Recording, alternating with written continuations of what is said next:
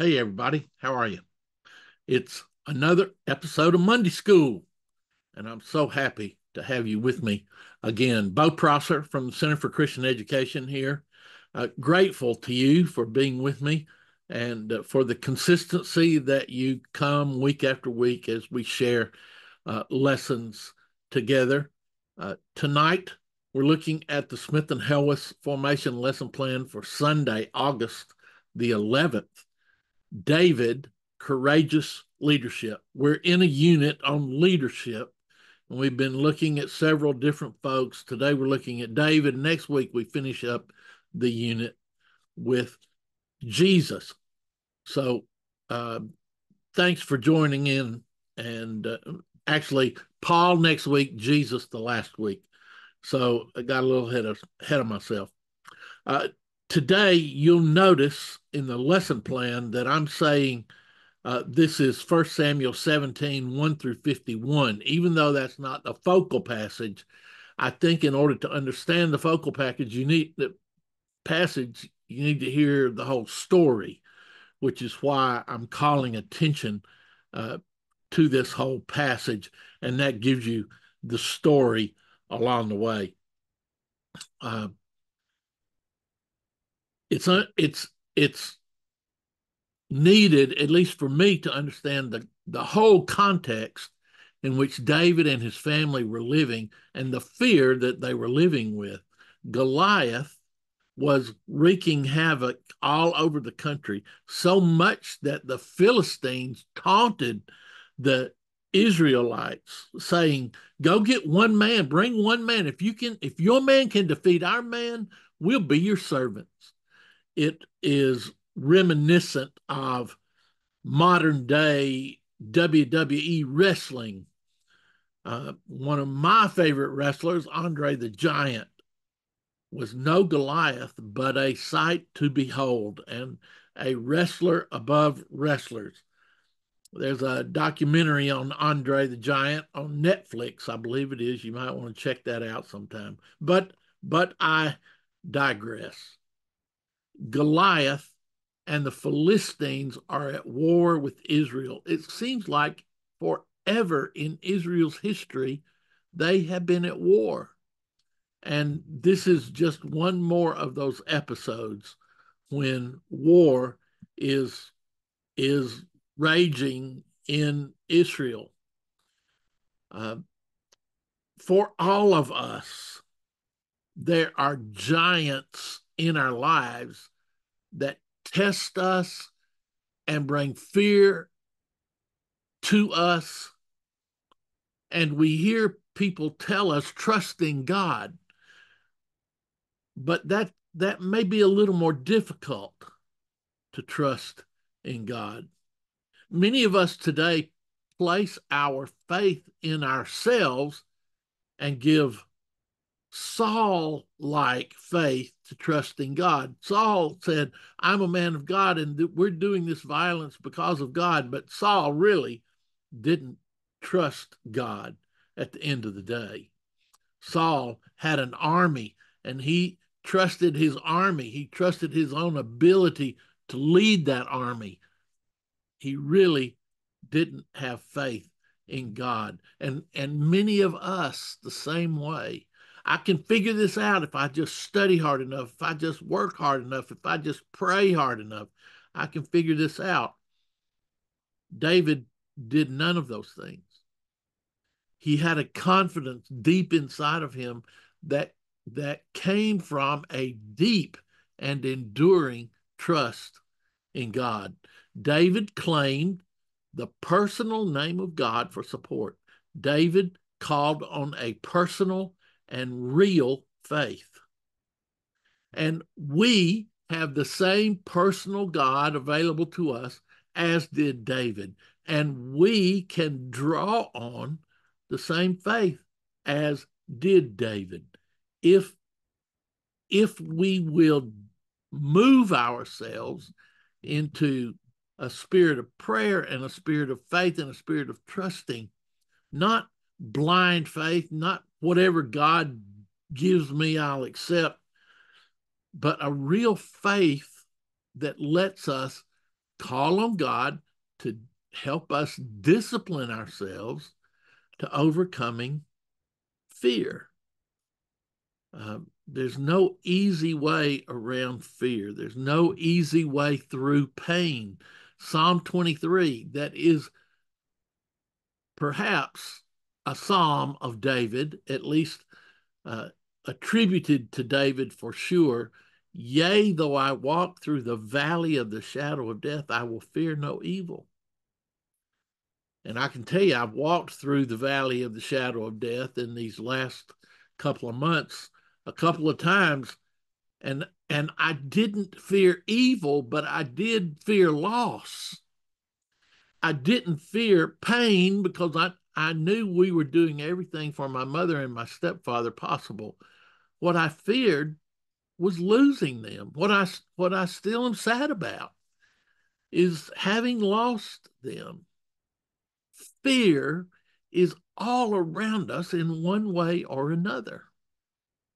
Fear looms over us like a giant and threatens us with taunts, playing on our greatest insecurities, cutting into our deepest, darkest fears. These giants in our lives today might be credit card debt or a loveless marriage, troubled children, aging parents, disease, war, poverty, death, grief.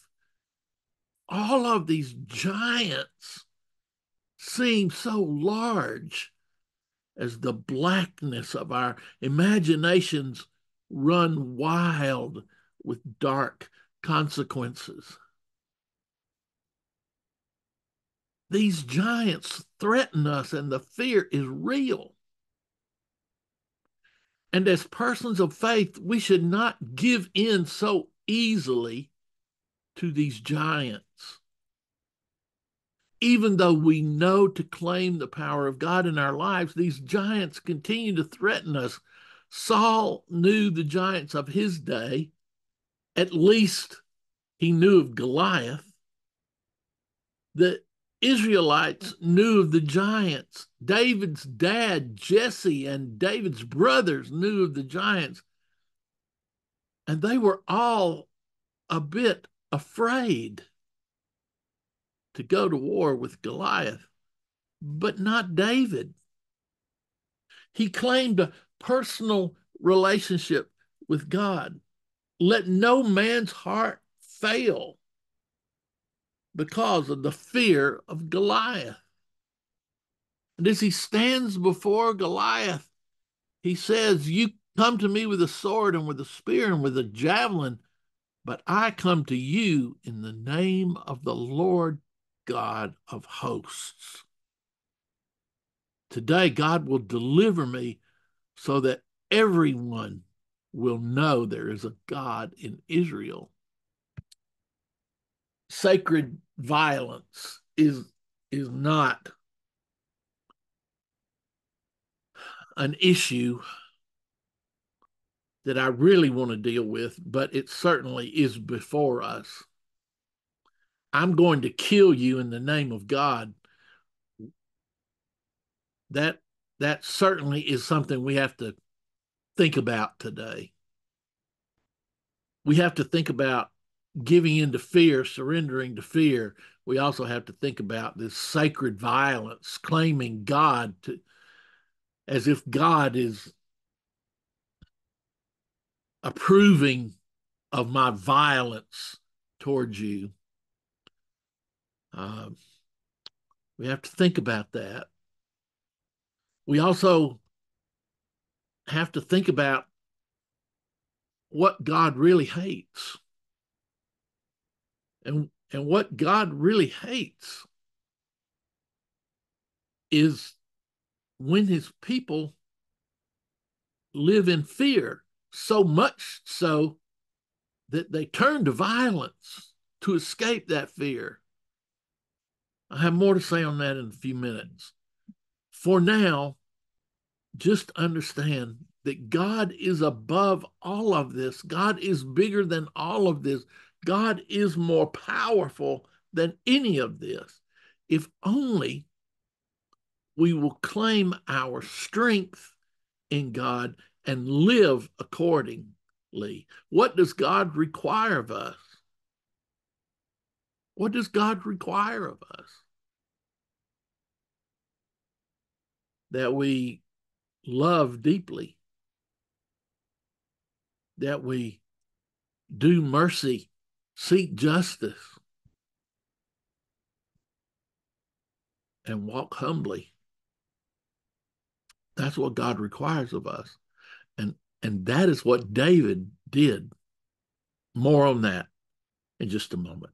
As you move into this lesson, uh, Goliath was simply intimidating the army of Israel, so much so that they were paralyzed.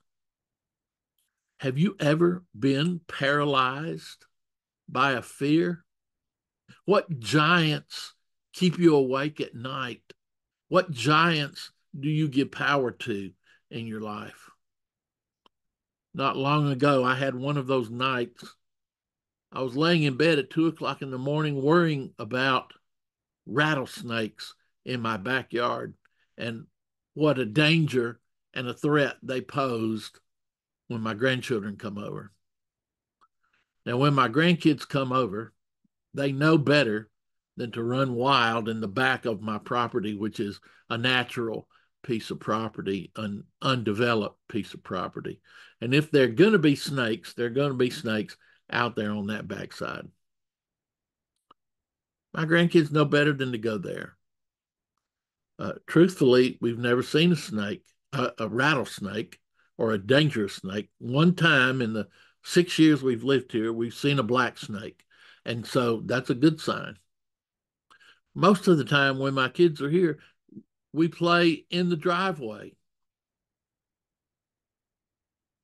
But I was paralyzed with fear that night, thinking that one of them would run out and be bitten by a snake.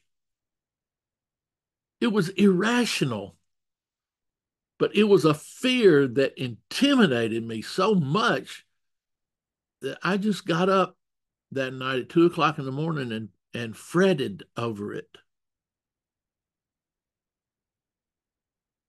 Irrational fear, but I gave into the fear. I let that fear have power over me. And Paul says to us, and Jesus says to us, God has not given us the spirit of fear, but of power. And we don't have to have violence to claim the power of God. We have to have faith. Faith over fear. Love wins over everything always. Did you ever get in trouble when you were a young person? Because you were filled with arrogance and impetuousness, and you just thought, I can do that. And you rushed off without thinking, and you did it, and you probably got in trouble for it. Um,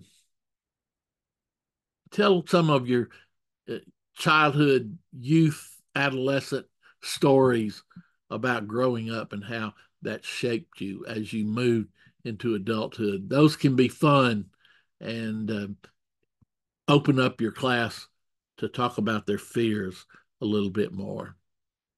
So I give you several ways to enter into this lesson. And then the lesson itself begins at verse 37 when David is, verse 32, when David is brought before Saul and says,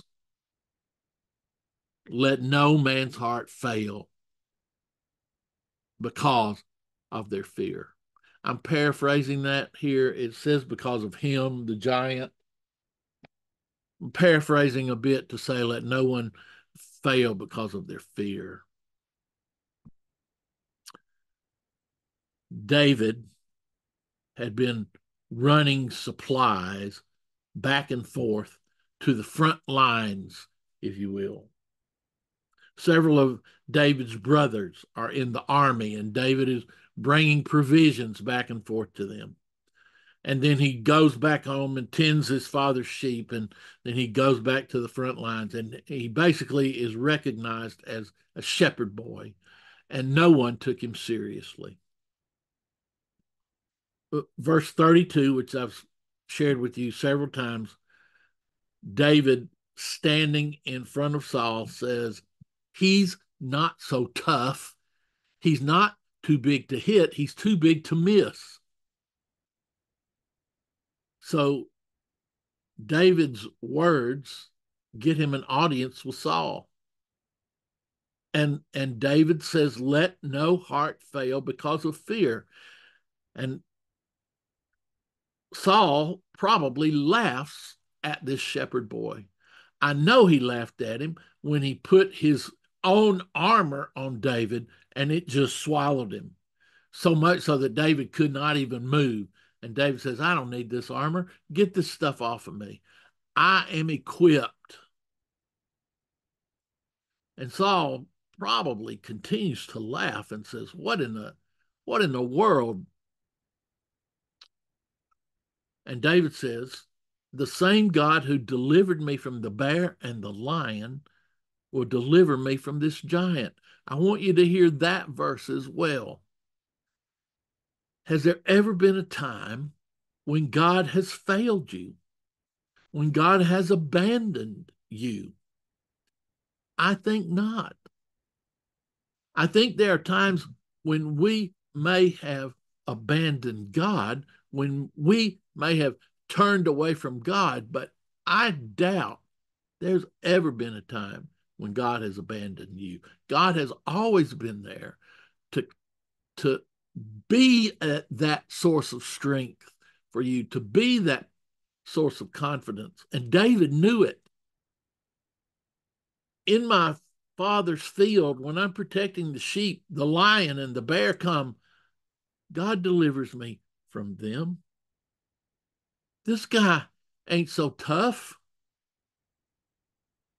And so Saul, having no other real option, says, okay, boy, go for it. At least that's how we say it in South Georgia. Goliath is not impressed either with this boy. He taunts David, but David stands firm. Bring it on, Goliath. I come in the name of the Lord our God. I ain't scared of you. I'm going to defeat you so that all the earth will know there is a God in Israel. I ain't scared of you. And David kills Goliath with one small stone. One small stone, not a whole army. The way you defeat debt is $1 at a time. I'm developing a course right now on how to defeat debt and basically using the power of compounding. $1 at a time. Over time, we defeat debt. David had one small stone and he killed Goliath. It was not the violence that many would have hoped for or expected. David does go on to cut off Goliath's head and bring it to Jerusalem. All of that is pretty gruesome. Goliath is not impressed with David. And David says, I'm going to defeat you today in the name of the God of Israel. And David wins, and his destiny is forged. So, what do we do with this sacred violence? Hopefully, we've evolved beyond that a bit, but not really.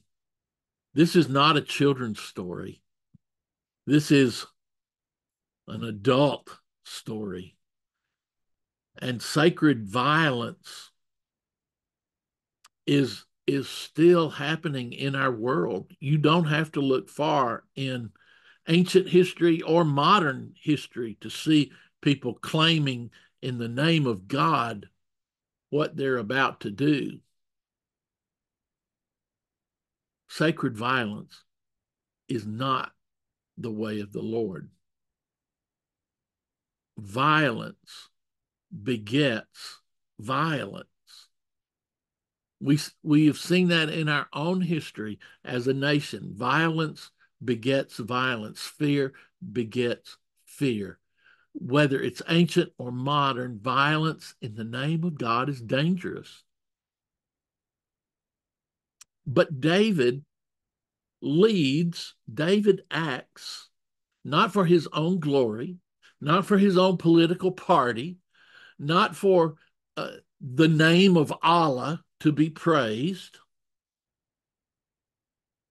David ignores his own self in the name and power of God.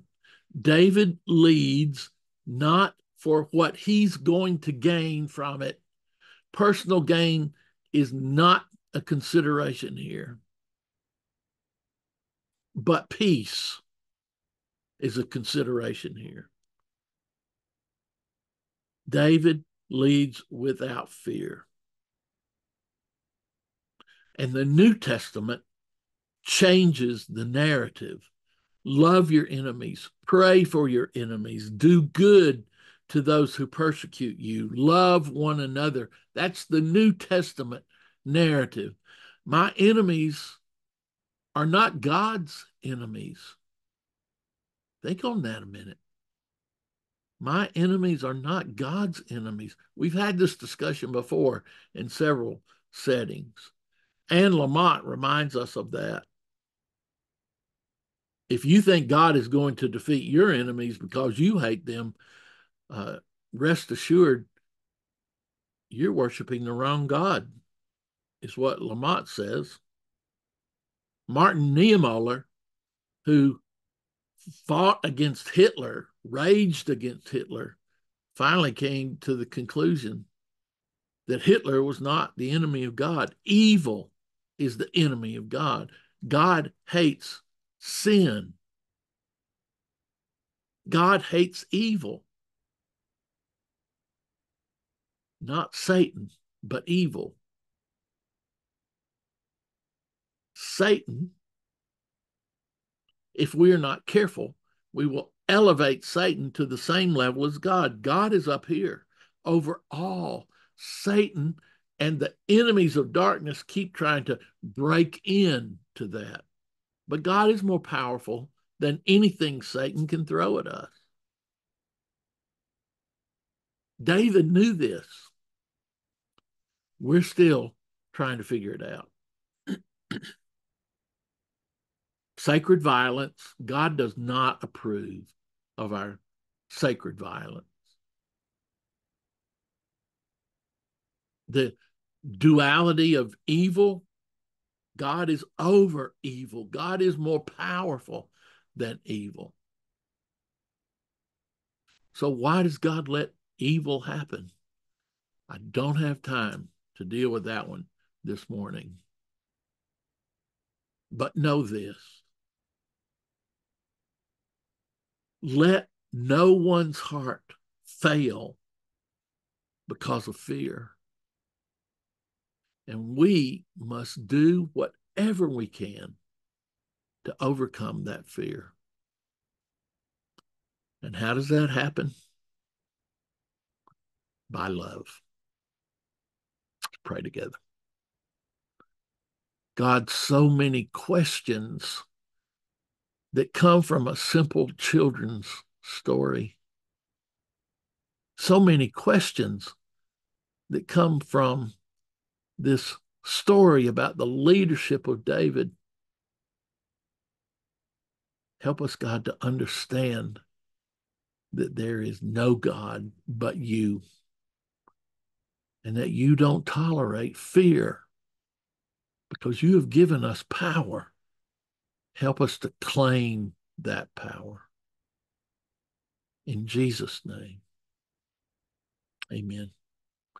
Thanks, everybody. Bo and the Beard from the Center for Christian Education. Hey, if I can help you with debt and your struggle there, give me a holler. I'd love to have a conversation with you.